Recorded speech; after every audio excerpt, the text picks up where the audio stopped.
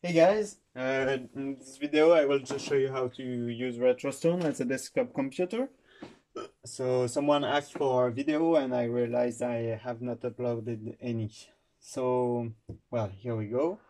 So I'm using my RetroStone2 connected to a HDMI screen, which is there.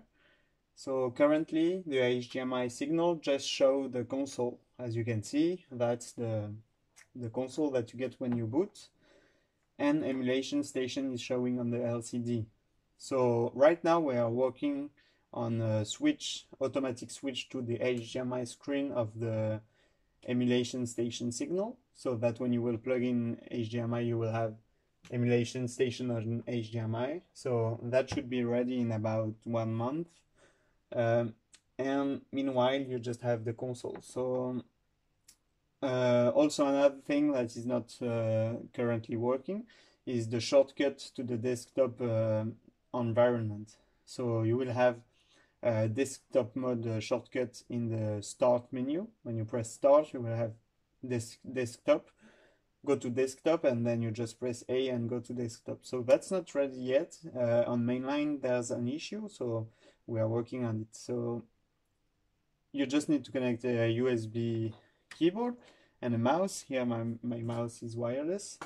And then with the keyboard you press F4, which will exit emulation station. And as you can see, I'm back on the console.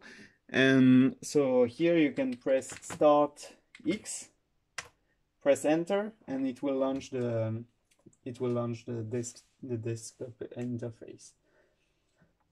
So on the desktop interface, the HDMI is correctly set up, so you can use it as a dual display. Here you have the main display, which is HDMI, and the secondary display, which is the small LCD here.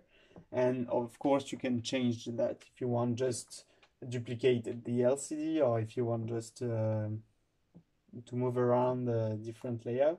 But as you can see, here is my main display on HDMI, and then when I go on the side, you can see it's appearing on the secondary display. So that's working very well here, and well, that's it. So I will just show you how to go to the display settings. If you go to settings and then display, here you can choose where each screen is located, and you can choose which is the primary display, secondary display, and the resolution for both of them.